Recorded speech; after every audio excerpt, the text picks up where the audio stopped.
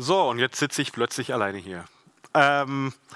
Jetzt kommt der Teil, auf den ich mich besonders freue, den wir schon im Vorfeld aufgezeichnet haben, indem wir uns nämlich unterhalten haben mit Johanna Koljonen, einer der Autorinnen hinter dem Nostradamus Report. Der Nostradamus Report, für alle Leute, die es kennen, erscheint jeweils Anfang des Jahres und gibt einen sehr guten Überblick über das, was sich gerade in der audiovisuellen Industrie, in der Branche tut. Johanna Koljonen verfasst den jedes Jahr und hat einen unheimlich guten Überblick, was sich tut, welche Trends und Tendenzen sich abzeichnet. Mit ihr haben wir uns im Vorfeld unterhalten und haben ihr zur Seite gesetzt Tatjana Samopjan, die als Coach und Development Producer sehr viel mit Autoren, Produzenten und Sendern zusammenarbeitet, wenn es um die Entwicklung von Stoffen geht. Einmal sozusagen ein Blick aus der Makroebene von Johanna und einmal der Blick aus der Mikroebene von Tatjana, die beide ein bisschen das vergangene Jahr in Perspektive setzen. Was hat das bedeutet? Was bedeutet 2020 für die Branche? Und die Disruptionen, die im Nostradamus-Report schon in den letzten Jahren immer angesprochen wurden und die man sieht, wie sie sich auch speziell in den letzten 12 Monaten verschärft haben, sind da natürlich ein großes Thema. Der Talk geht sehr in die Tiefe, aber ich verspreche für alle Leute, die sich eben ein bisschen tiefer mit den Veränderungen und Verwerfungen der letzten Jahre, der letzten Monate beschäftigen wollen, das hier hält sehr viel Einsichten bereit, die sicher weiterhelfen. Viel Spaß damit.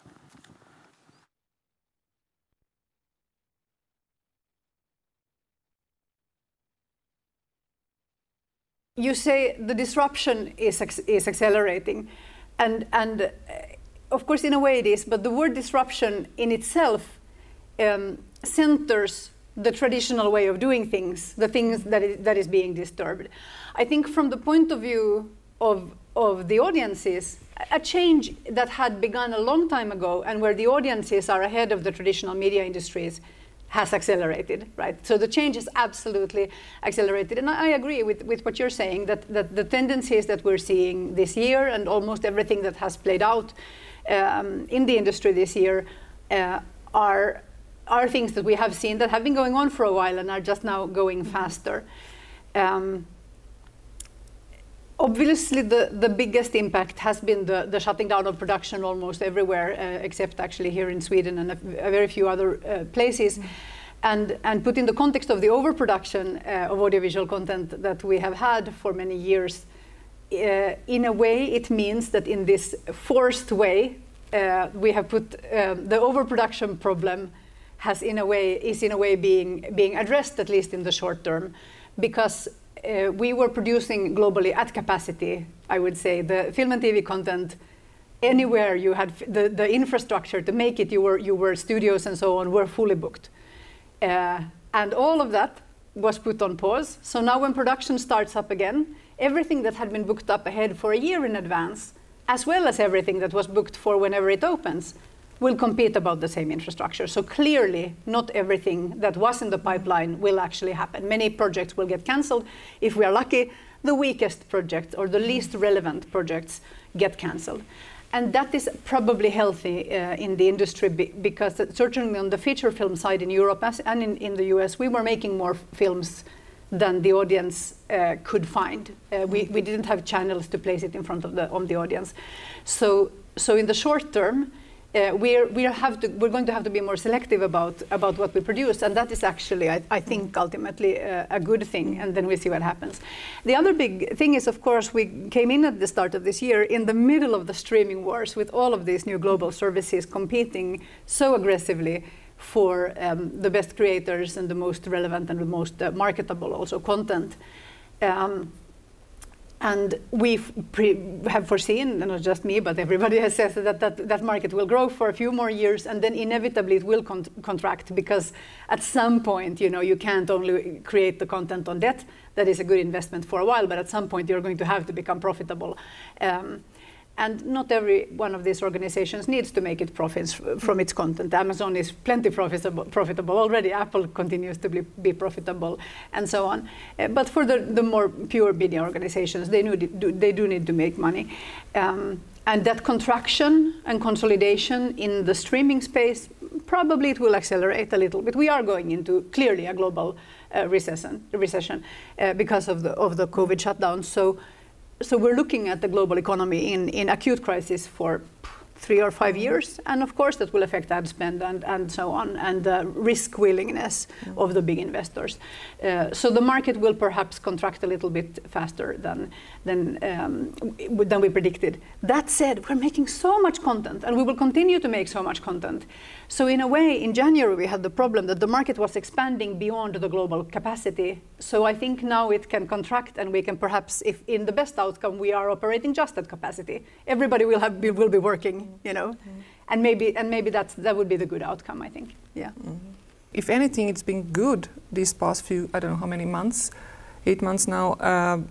Development is flourishing compared to. I think there's more work in development, not in production, obviously. But I haven't noticed any slowdown at all. If anything, there'll be time to focus on development. So far, so good. We'll see what happens. Projects needs to be chosen for further development, obviously, but. No, initial stages are going very strong right now. Oh, because writers have been working, yeah. Very so would hard. you say that you know, like, I mean, if we combine what we both said, then in a way we mean that the likely outcome is that the project that actually do get selected for production next year or the year after, they will actually be of a higher quality than they would have otherwise been. Because there will be more to choose from, definitely. More to choose from, and there has been more time for development, Yeah.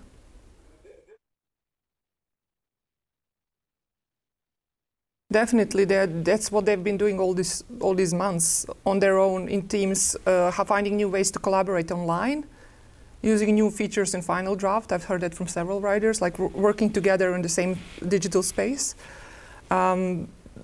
So far, so good. As I said, they are really working hard. So we'll see what the outcome will be. I'm not seeing necessarily that the COVID is making a direct. This time, not the COVID, but this time is giving. An effect of greater quality directly. We'll have to see and wait. But just more stuff is being developed. That would be. Can I ask a question about that? Because the one thing that I was mentoring some students who were doing the Next Wave program, or some professionals who were doing the Next Wave program out of Berlin this year, and who were doing like a real-time COVID report about what was happening in the film industry for the first few months. Which is very interesting read, even now when many things have already changed. And one thing that they found out was when they looked at cinemas and those kinds of organizations, how they managed in the shutdowns, they found that the ones that already had a listening relationship to their audience, to their own audience, were able to pivot to a digital conversation where they were able to really connect with their viewers. And I've talked about this also in lectures this year, that one of the things that happened in the film industry is that for the first time maybe ever, we were, you know, the humans of the film industry were having the same experiences as the audience, with the same concerns, the same problems, the same fears. And we, you know, normally we are very isolated as an industry from our actual viewers, which is terrible for relevance. And also, that's an artistic problem. But this year we have been doing the same things. As you know, because everybody in the world has shared the same concern. That would be amazing if that is taken hold of. If that goes into the writing, but you haven't seen it in the writing yet? Well, I've been seeing something over the past few years, so I can't really isolate this period that much from that. But I've been seeing, like, if you try to assess the quality of a story, I'm looking at the quality of expression. Or execution, how well it is made, how well it is told, how engaging it is, and the quality of perception, how nuanced is the grasp on life and reality. So the best stories would be like a finger pointing to the moon directly. So they are really pointing us back to life, because the nuance is so close that you can taste life in it. And it can be set on Mars, I don't care, it can be in any genre, it's not that, but you can really taste the closeness to reality, and you're kind of even inspired to engage back with life. Most stories are fingers pointing to other fingers, which means they are referring to other stories, and just the crappy stories are fingers pointing to other fingers in a hall of mirrors. and the moon is waving from above the ceiling, like, look at me, life, you know, physical reality, and nobody's connecting to it. So the bulk of it would be fingers pointing to fingers in the hall of mirrors, and then better quality, still too much derivative, self-referential exercise in the world of storytelling. So stories that are inspired by other stories. Yeah. And my job is often to like take people away from stories, like really jerk their minds from the programming that comes from being immersed in storytelling for decades. And the most amazing writers are people who live in a very embodied way in reality and have the storytelling talent. With them, the work is just flow. There is no resistance. Whatever I challenge, they go and they find out about life and they come back with a story about it. But I would say that has always been the minority of creatives, artists, definitely. And the more narratives we have around us, the more we are drowning in them. And this is unprecedented level of storytelling. We are a generation of people who are drowning in stories. You can tell that storytelling is pointing back to itself all the time. Well, I'm becoming sensitized to it very much. I forget now suddenly, stupidly, what he calls it, but Jean Baudrillard, of course, talks about this. When you only have signifiers pointing to other signifiers, it becomes disconnected from the world. And I think maybe when I'm saying that we as an industry are disconnected from our audience, that is also what I mean. That if you, especially if you're even a little bit successful, you're living a kind of very elevated middle-class creative lifestyle with a quality of life and a style of life that is just not representative of the majority, even of the people in the same cities that we live in, and so on.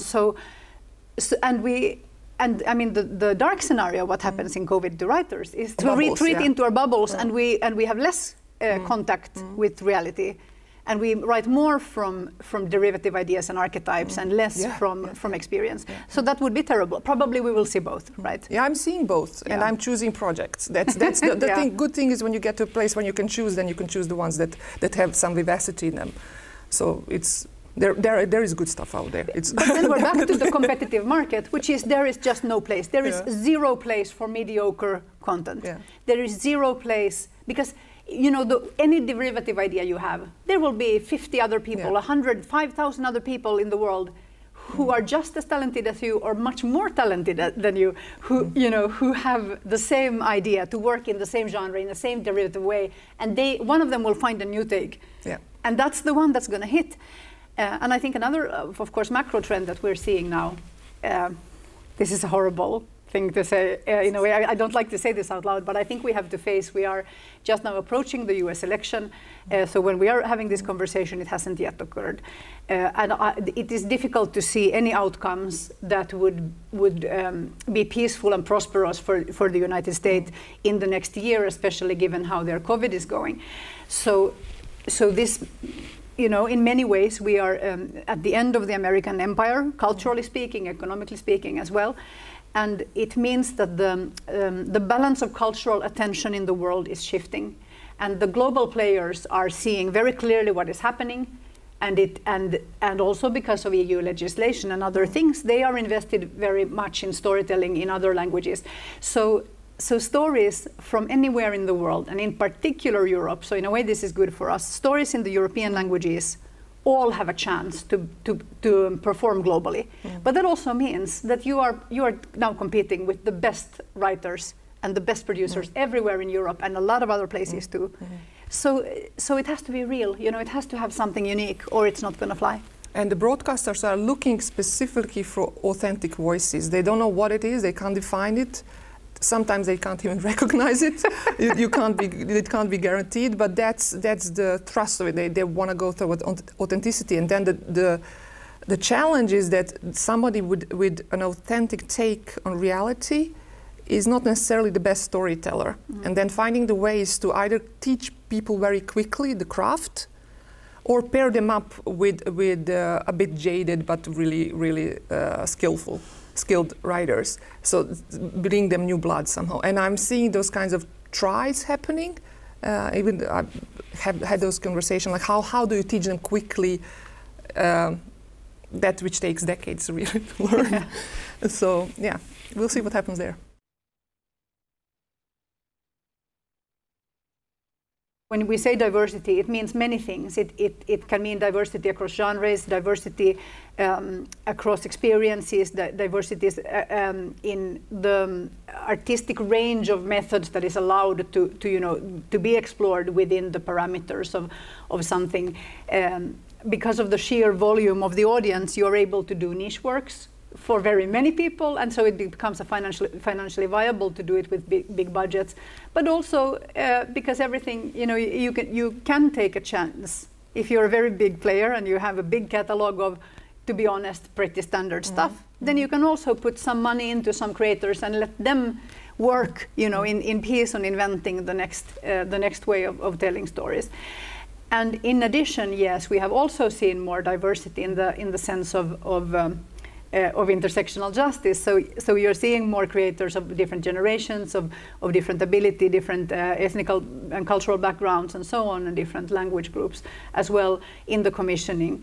But I think it's worth looking back and saying, one of the reasons that feature film, in particularly in Europe, also in the US, has become less and less relevant in the last 2 decades to especially the younger audiences, is that we didn't have an artistic breakthrough 20 years ago. That we sort of missed the generation of feature filmmakers because that talent was drawn into the renaissance of TV storytelling. And one of the reasons for that was that we know from research that TV offered and still offers better opportunities for women and minorities as writers and as directors than feature film does. So of course the most talented women and minority creators are going to go to television. And that's a scale. Then the streamers, who are a kind of amped up television, they offered even more opportunities for that. And they don't do it out of the kindness of their heart. This is not charity, these are businesses. But because they understand that if the content isn't working with the audience, then nobody will watch it, and then it has no value for them financially. So they have to make things relevant, and you have to do things relevant, by listening to who is your audience. And I'm sure in some countries, for instance, I'm sure, unfortunately, we're going to see in some places in Europe that diversity initiatives that are about bringing out other writers of other kinds of backgrounds than white middle class men, that some of those maybe will be rolled back, and there might be, again, less opportunities for new talent in the interest of maintaining existing careers. This can absolutely happen. But it's very counterproductive. Because instead, I think we have to think like the big ones, invest out of the crisis. If we feel like we need to grow our audience, we grow our audience by speaking to more audience groups. So the more diverse you are able to create stories, you can create new money by attracting new audiences and monetizing their attention. And I think that's the reason. We also have to do it because it's right. Justice is very important, and democracy, obviously. Fascism is the second greatest threat to our life, today after climate change. But really, it does. You don't have to believe that. It's true, but you don't have to believe that, because even for business reasons, the outcome is the same. The diverse voices have to tell stories because you grow the audience through relevance. So instead of looking at life in all its complexity, you get hooked onto certain ideology, and we are used to terming ideology as fascism, communism, and feeling sorry for the people of old age and for them, how did they live then, without ever really realizing that we are also living in our own ideologies all the time. So you can see, yes, writers want to engage with reality, but through pushing a social agenda a lot of the time. So you'll see maybe a good, I'm really struggling to explain this to writers sometimes. So I settled on the metaphor of the elephant in the room and blind people touching the elephant and describing the elephant to each other. So say you have the butt in front of you, it's huge, it's a huge issue, it's a gender issue, it's the butt. And you touch that butt really well and everything is about it. And then on the other side there's a whole lot of elephant left, which you've completely excluded because that's not your agenda, that's not what you're pushing. So everything becomes about gender, for example, in a story. Or everything becomes about climate, or everything becomes...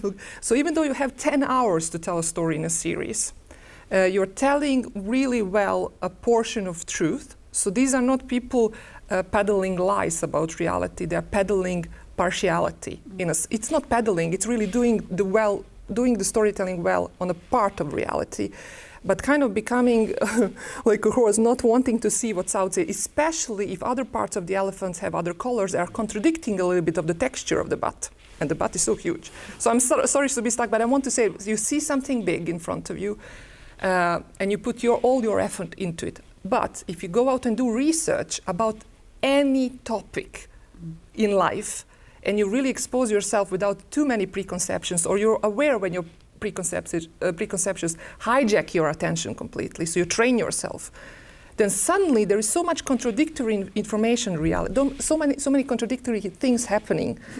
Life becomes so fascinating. People become so fascinating. Trends become so fascinating. And then the story just explodes in so many colors at the same time. But it takes a person a lot to be able to do that, because they will get transformed. They get rewritten. So this is what's going on. People who are willing to do that, they end up telling stories that surprise.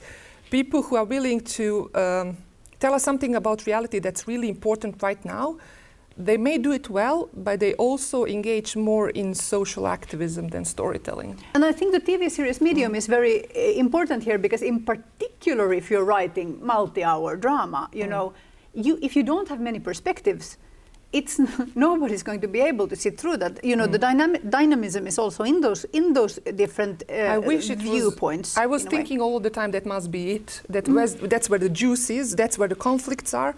And I started to really X-raying stories and like, oh God, no.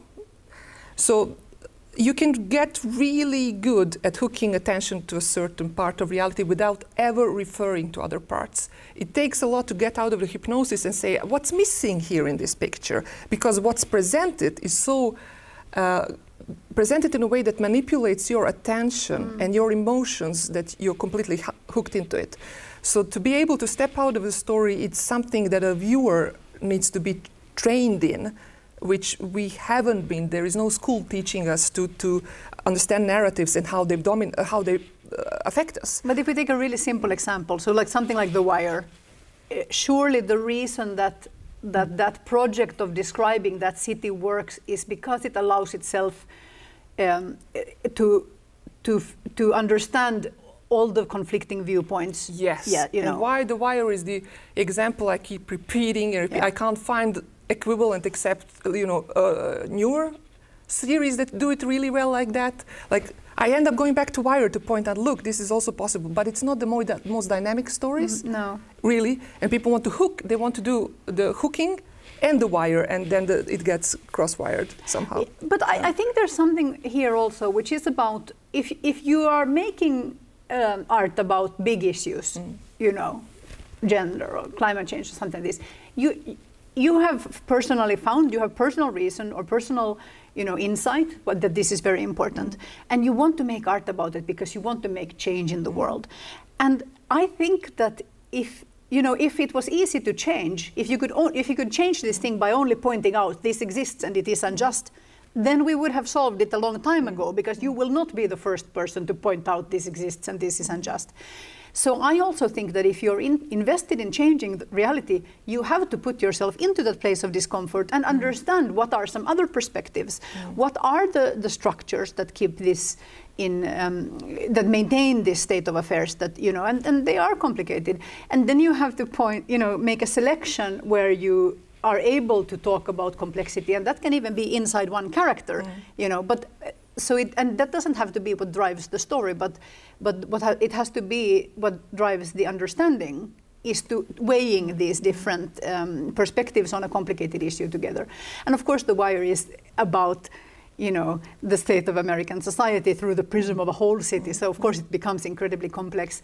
But storytelling about issues doesn't have to be that big. You can locate it in a very small group of people and in a genre or in some other environment that by itself carries more momentum as well. So yeah, I agree with you that we don't see it done very well very often, but there is a will to tackle these big issues. And then when you work in development with that, the question is then not about not focusing on the story in the beginning. It's like focusing about everything that's there and then what's not there, and then how to bring it into the story. So it takes a while before the story starts running because there are just blind spots in different places but to be covered. Can I defend the writers a little bit? Because I feel... Well, I'm defending them. I work with them all the time. But I feel like you're saying...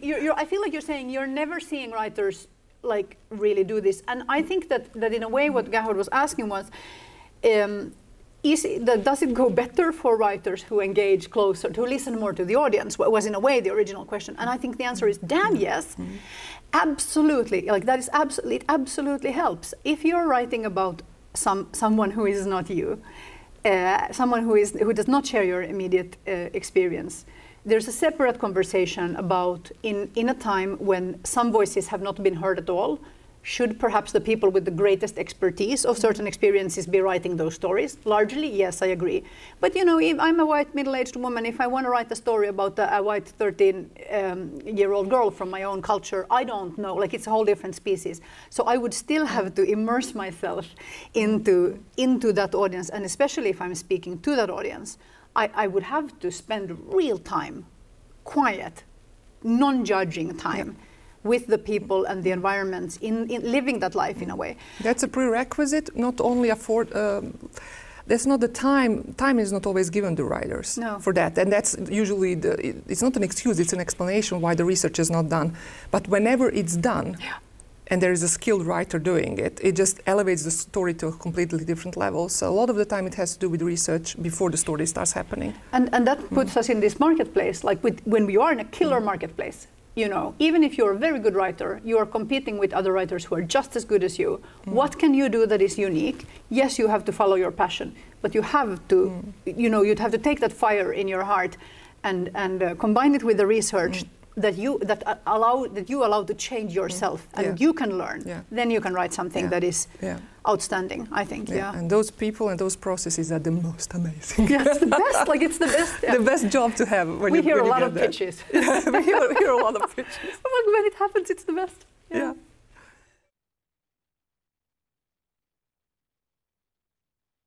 Like maybe 5 years ago, a lot of people, certainly here in the Nordic countries, you would go into production too early because there wasn't enough work to go around.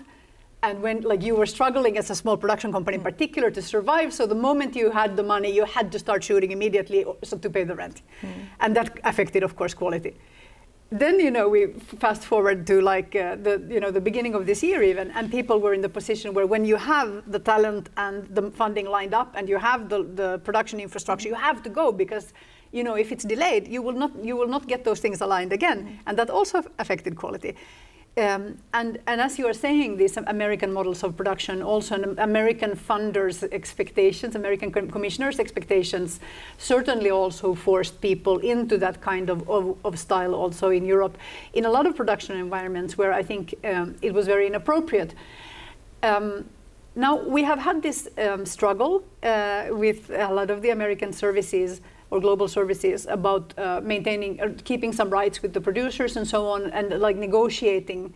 And I think we were in a position just in the last few years where we have been so grateful. If you are allowed to do something for Netflix or for HBO, you do it almost at any terms, because it's very nice to get to do a big profile thing with a big budget. So you take it no matter what. But we have seen tendencies, especially in the last year, that because there is so much competition for the best talent and the most interesting content and the best projects, that it's possible to push back a little bit in the negotiations. And one of the areas where it has been possible to push back is that some creatives in some countries, I'm thinking, for instance, about how British writers work, certainly also the Danish writers, there are some other examples also, that they say, no, like we can't produce like that. No, you're not going to get a season every year. You know, if you want to work with us, like either you pay us to write the whole season, no matter how long it takes, or 3 seasons, and then you get to make this whole show 5 years from now. And no, of course, nobody does that. So then, because if you want the quality, then you have to work in the way that those writers work. Or you're not working with those writers because they can't work in any other way. The reason they have produced consistently high quality work is that they are allowed to take the time it takes. And now that has value in the market. But also license to go to uncomfortable places and challenge the zeitgeist a little bit. Because the pressure really comes at writers in such ways that they internalize it and then they start self-censoring. And it can take many, many interesting forms. Like as people, they see reality in a far more complex way than they allow themselves to write about. And discovering that, challenging that. But of course, the issue is not just personal in the writer, but they are being told, if you put this piece of reality, if you talk about these things, you will trigger so many people. And I can give completely just specific examples, which I'm seeing time and time again in different countries. But for example, about gender issue and gender dynamics and structural reasons behind the Me Too situation and everything. So you can tell a story about that really well and really lift it to the light. But if you move around in reality, since you were in high school, let's say, you've encountered also dark feminine, which isn't a product of structural oppression by patriarchy. It's an independent force, like sexually empowered woman manipulating to get something for her ends. That's also a phenomenon. It can't weigh up the structural oppression, but if it's completely neglected from the story, because it muddies the waters in reality, it makes it so complex to navigate relationships and situations that can't be really understood. Not even to mention it in a story, because it may trigger reactions, makes the story lopsided. And the writers will be able to handle it if then a producer say, no, this is too hot away. The time is not right for that side of the story. But that side of the story exists in reality parallel with everything else that's going on. So that's where I'm getting a little bit stuck with. It's not enough. It's not okay to say to writers, artistic freedom, just do your thing, because they will hit the wall at the producer's door. They will hit the wall with the broadcasters. And their arguments, this is a real thing, the situation is this complex, may not fly all the way. Yeah. So this is what I'm seeing, self-censorship with good reasons, and it's a thing I'm not seeing being discussed, because the obvious stuff is being discussed, the obvious trends, the equality, everything that you were talking about, that's being tended to much better than ever before, and it's even certain perspectives are becoming mandatory, and that's wonderful.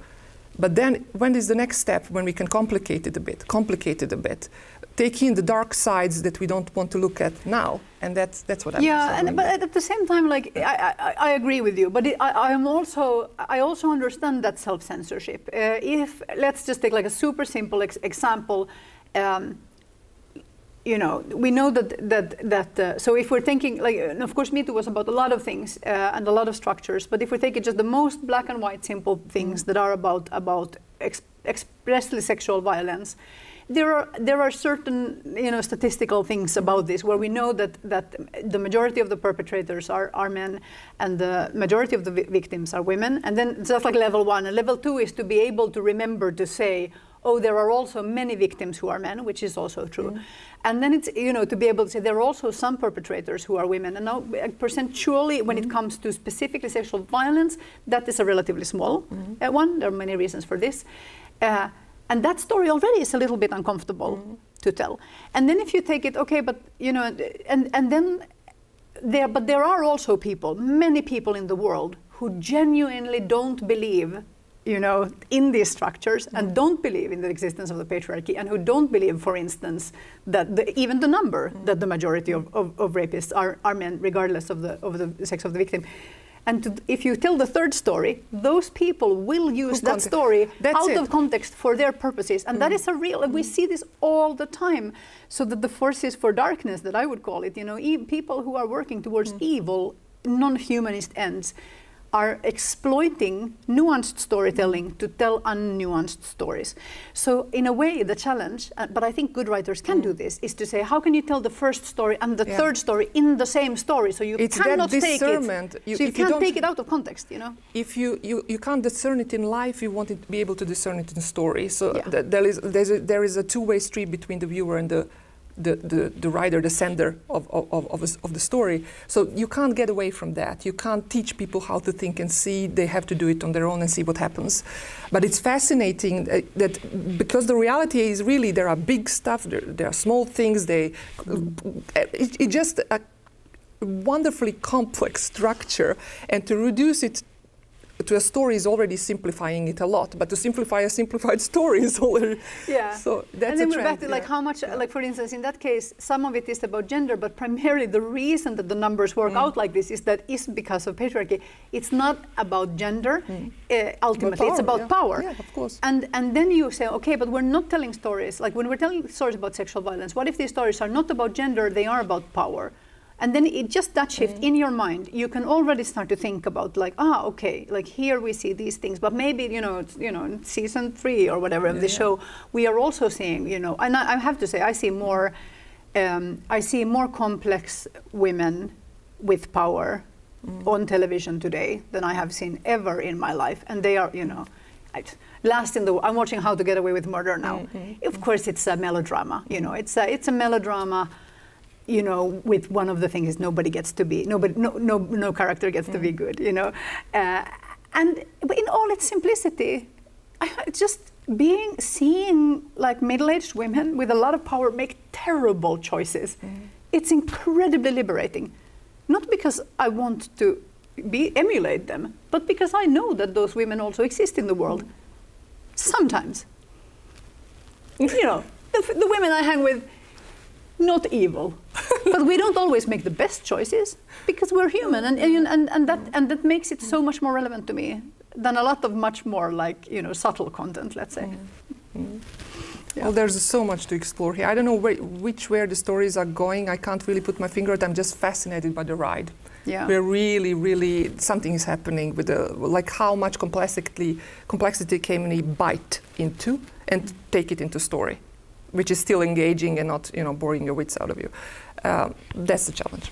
But I mean, in a way, you talked about narratives before, like that we internalize. As an industry, maybe because we're storytellers, we are so astonishingly good at telling stories about our own industry that are complete crap. Irrelevant. And then we believe it. So people, whenever you hear somebody say like, audiences don't like this or that, or like there is no audience for this, or this will never, like that moment, those are weasel. The moment somebody says it will never, or audiences do not, I'm often like, probably that's not even literally true.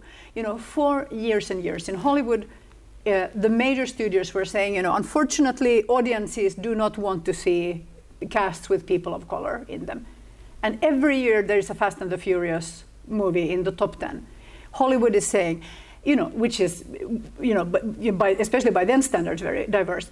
Or every year Hollywood is saying, unfortunately, we can't make any original IP stories because no original IP does well. No, every year in the top 10 there is a Pixar story which is always original IP. Like even on the most basic level, our own narratives about our own industry, we don't even base it on our own personal experience. We are so much simulacrum. Yeah, that's what Baudrillard talks about. We are in that simulacrum, So but what do we actually know?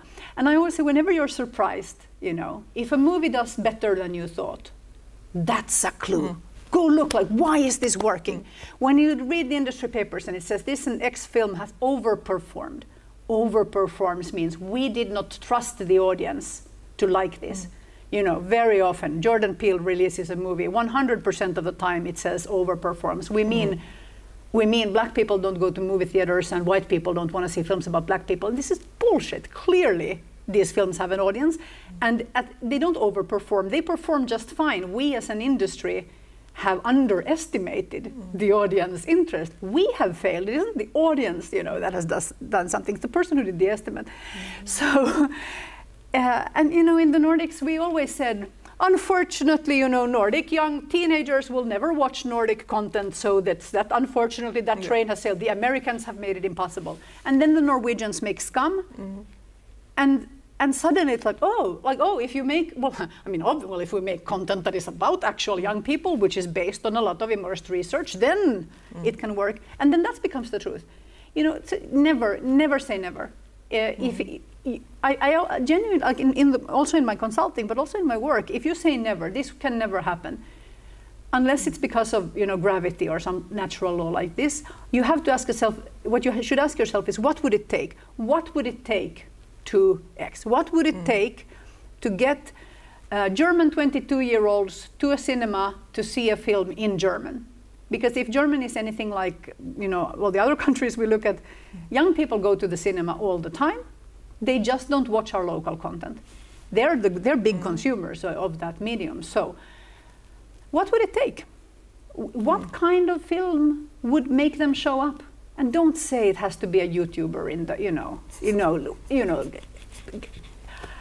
these kids are not idiots, They need to get consultants from the audience. Yeah. They need to consult the audience for everything. But I think also if you're working with entertainment and you don't speak every day to a person who is under, let's say, 27, like just look around your office or your organization, even if it's on Zoom.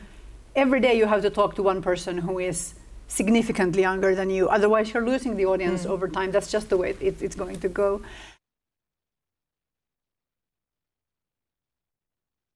If you're in a commercial organization, you have to look at the numbers.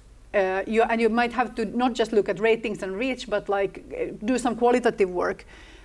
How many shows you have young viewers, they're watching X hours, but how many shows do you have that they would say that has changed their life or that they are obsessed with? I'm obsessed with this. Is there an emotional reaction at all, or is it just what they watch to fill the time? That's one metric. You can have other performance indicators.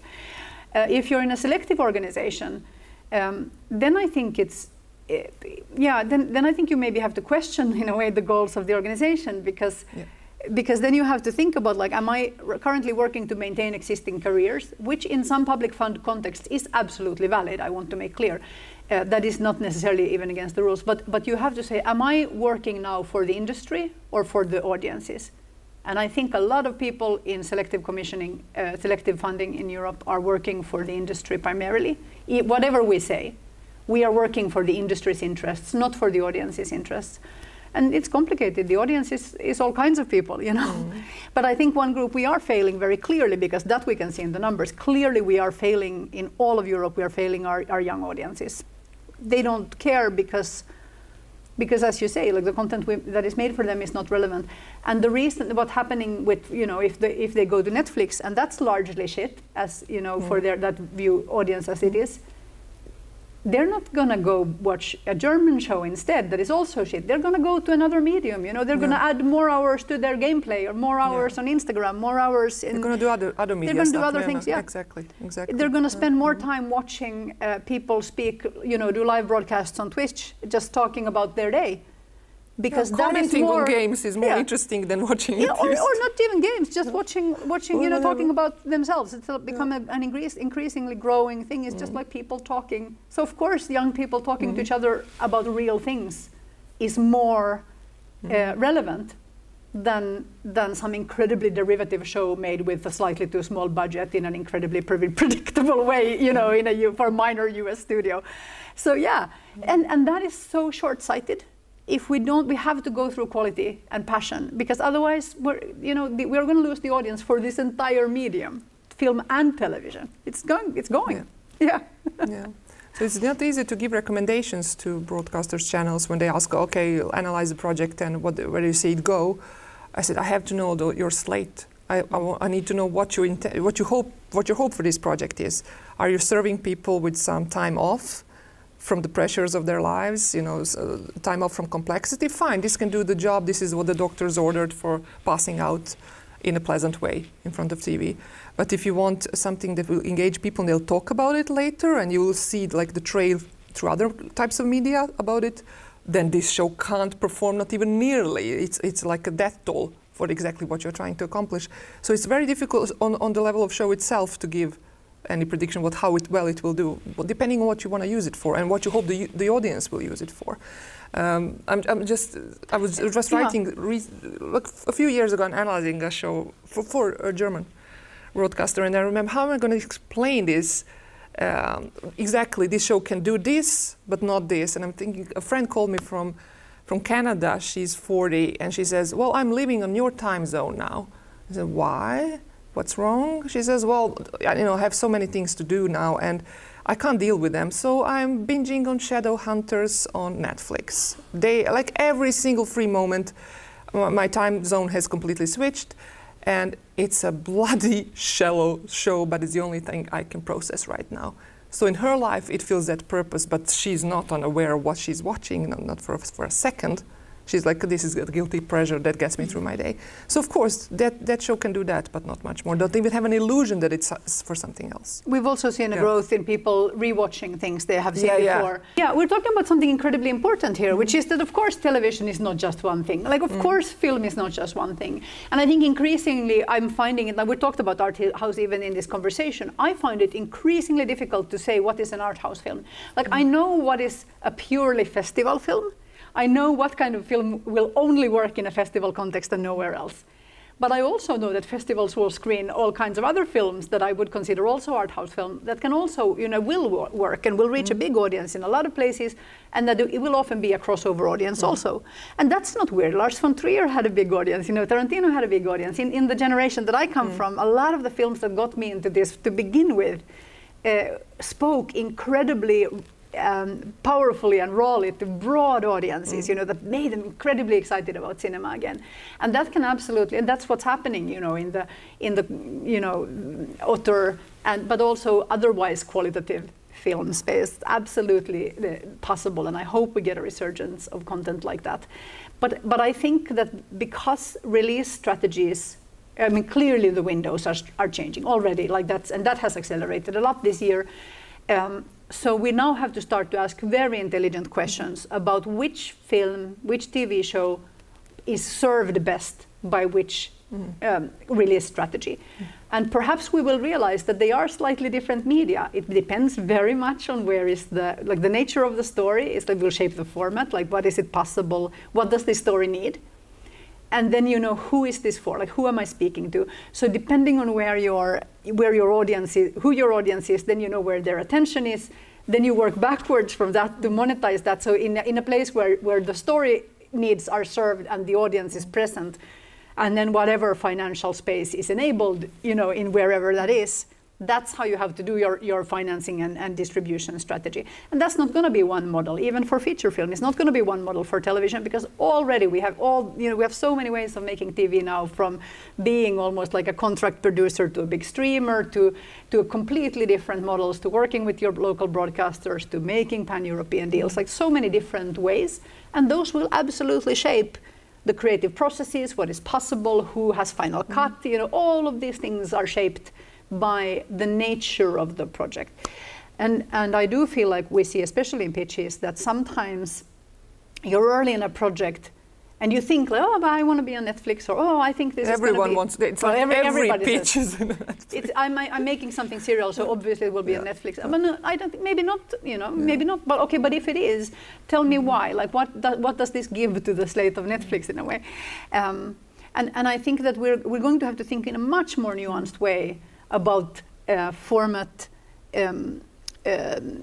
categories, right? So we're format agnostic, but that doesn't mean that it's irrelevant. It means the opposite. It's much more important now than ever before to understand who is the audience, what is the format, the story needs, the format needs of the story, and that's going to be how you find every place. And maybe maybe there's not one correct answer. Maybe there is 3 different answers for your project, but those will put you in very different places and also shape some of the story possibilities for you very differently, I think, depending on the production context and all of that.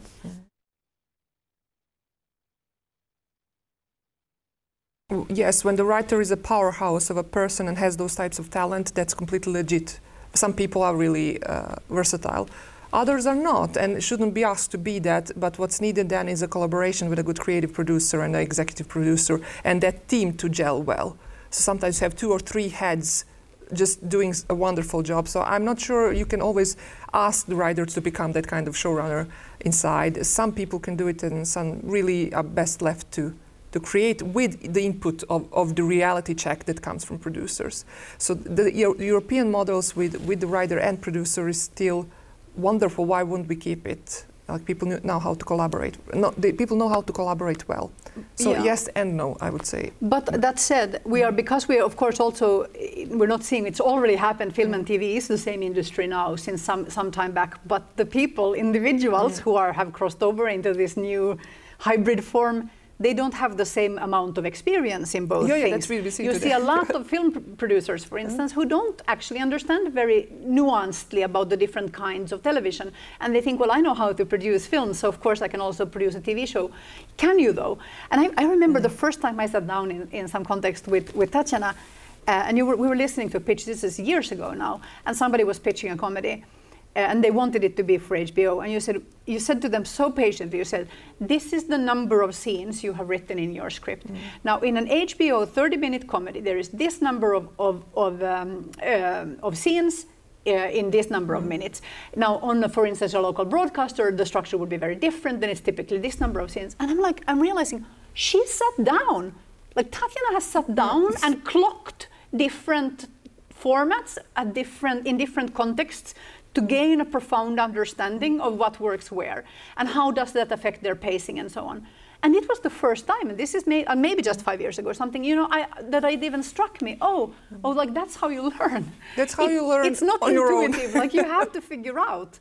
And I think, I meet so many people who are expert TV writers, and certainly a lot of people even with TV production experience who have never asked themselves, is there a model for what belongs where? They are very intuition-based. They work from intuition and experience, but not actual numbers or facts or understanding. No, they don't. Well, if they can say this is German variation on Arrested Development or Buffy or whatever it is that is the inspiration to begin with, and then you put the scripts together, and then Arrested Development or say Big Bang Theory, whatever, you have 58 scenes, and here you have 29, and the tempo is just aghast. This is not a comedy. You cannot have 4-page scene for a comedy with the dialogue, like this much dialogue that's boring. And even visually, all alarms are going up and nobody is reacting. So it's not difficult to learn. You just have to put some time to study and compare and count. And it's the basic screenwriting skill. But I don't understand really why schools are not teaching that. I genuinely... That was like, okay, you have this degree and this degree from screenwriting, and somehow you missed comparison of scripts. That was to me sometimes alarming. I think established screenwriters also don't do this. So why would they don't think to teach it? It used to be enough in a way. I mean, I'm exaggerating a little, but it used to be enough to understand like Aristotle, and also how long is that? Like how many minutes is a commercial hour? Because that used to vary over time. So, okay, are we working to a 42-minute hour or a 44-minute hour? Or, then that used to be pretty much what you needed to know. But now, like, there's so much more now. But it's not mysterious. It's not like, oh, nobody knows. Like, no, clearly you can analyze your way to this. And then when you understand the rules, maybe you can also intelligently break them. But that is something else, yeah. But it's like just 4 minutes difference between formats, sitcom and dramedy. You get 5 more, it's 23 minutes to 28 minutes. What you can say in those 5 minutes, like it blows your mind how different the emotional content is. You just get 5 more minutes if you know what to do with them. So I got fascinated. I just got completely fascinated by comparing all the time when I was learning, and that was fun. I'm fascinated by this idea of, I mean, I know that Quibi didn't work out, and that I never thought that was a particularly good idea. But I'm interested in very short form content that young people are making, like even in media like Instagram, but sort of like micro, or TikTok, for instance, is a great example. TikTok is training a generation of visual storytellers who can express themselves in 3 seconds, 15 seconds, to make something emotional and physical happen in a very short time. Now, and that is also what a lot of these people are consuming. So of course it means that what a storyteller with that kind of agility can do with a 5-minute web series for like, what if can I get young people in a room or like into a structure, who are very visually talented and talented storytellers, and create a local production environment where they could do like, 5 times 5 minutes of web drama for their own age group and see what happens.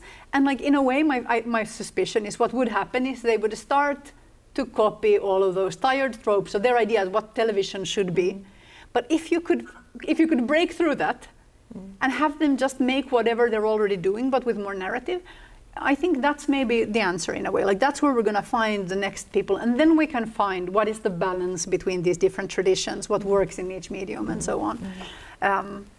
But I don't see us currently recruiting young writing and producing talent into TV drama And that is going to, so the problem that feature film is having right now, I think TV drama will have in 10 years. But that's all the initiative that we meet in the committees. That's why we are pushing for young people to come into established contexts. And everybody like, yeah, absolutely, absolutely, nothing happens. Like that's more or less the end result of it. Like. Yeah. But also check if those kinds of stories may induce epilepsy in a viewer. Yes. I mean, it's not a joke. You know, if you go too far. Remember the first Sherlock Holmes? I got nauseated in the theater. Like, why they're cutting too fast. So it was the MTV generation, you know, moral panic. You know, I remember this from the early 90s. Yeah. But in a way, I have, yeah, and of course you're right. But I mean, in a way, the change also means that we're making ourselves irrelevant. It's really nice to sit here and be like in my 40s and think, you know, I'm so down with the kids. Clearly, I'm not down with the kids. No, and when the next aesthetic generation comes, I may not understand it, and that's okay, because I also know that the tradition of European filmmaking at its best. And the tradition of qualitative aesthetic, you know, art house filmmaking has a universal appeal. Like for people who are working in these traditions, and in many ways, you know, if you listen to a director like Bong Joon-ho, he is very shaped by of course the American storytelling tradition and the European as well. And maybe, you know, we wouldn't maybe have American filmmaking without the European experiments, which are all publicly funded. So that still has a big relevance even for viewers who are very young, and they will certainly continue to engage with it, but they also have to be allowed to change it. Because why would we? I also am not excited about, you know, content that is stale. That said, you know, I did also see Escape from New York in a movie theater like last week, and that film is from 1981. And that was also a lovely experience, and you know, to have more opportunities like that. I am looking for, that is also a positive outcome of Corona. But let's be real, like that is old people entertainment, you know. That's okay. Like it, but let's not allow in particular feature film to become like opera, you know. It shouldn't be ghettoized into this sort of reactionary art form that we have to preserve in its current form, so the current makers can continue to clone people who are just like them, who will make work that is essentially the same. Film is different than TV as well now, that it is on this balancing, teetering there with the artistic and the commercial, and when it's at its best, it fulfills both purposes, and that's in a way like that's when art house works, and when we have these crossover films, they are both, and of course that should be our goal. In a way, that's the only kind of film that we should be making, you know, and everything else, it's okay if it becomes too arty or if it becomes too mainstream. Maybe that should be because we failed in making the kind of film we were trying to make all the time, which is the elevated art house film. Well, I just want to share just a surprising discovery from me. Just watching on Swedish television on online content, and suddenly there was Columbo there, and I've somehow missed it. It's probably the only classic detective show I've never watched. Maybe just passed it on the television. So, doing something and just catching the dialogue, and it plonks me on the sofa like, what is this? And I listened and I listened and I watched. Wow, it's like, how can it be 40 years later or whatever, and it's still this is good, that good? And I can't explain. And then I started researching. Okay, who wrote? Oh, Stephen Bochco. Okay, I can connect it to. I could recognize all the later references, but in its first form, and it was the early episodes as well, I was mind blown. So when something is, well, the first lectures I made were TV shows with no expiration date. Eloge, Columbo, it still holds water. It's amazing. It's amazing. No, in a way, I just randomly, I've ended up seeing some, you know, incredibly famous comedies from the 1940s. In the last few years, you know, just like, you know, film history classics that everybody should know, but some of you, nobody's seen all of them, and I just saw some, and I keep being struck by the quality of the writing. Or for that reason, Moonstruck, you know, which is a film that I showed to some younger friends, and they were so moved and uplifted, and in particular they were talking about the dialogue. You know, that script is just so gorgeous, and it's funny and fast. and intelligent and complex and emotionally real, even though they're very heightened, like they're not realistic aesthetically, and they're not realistic in these crazy comedies from the 40s or these, you know, stories. And the female characters in the 40s are allowed so much power and complexity. So it's also that we remember, like, oh, but in the past everything was, you know, so simplified, or the gender roles were so. No, that's also a wave. And sometimes we have to go back to, oh, like this was possible in Hollywood in the 1940s. Why isn't it possible? Like, what happened in the 50s to make us forget? You know, and you have to think about these tendencies and then think about where we're going.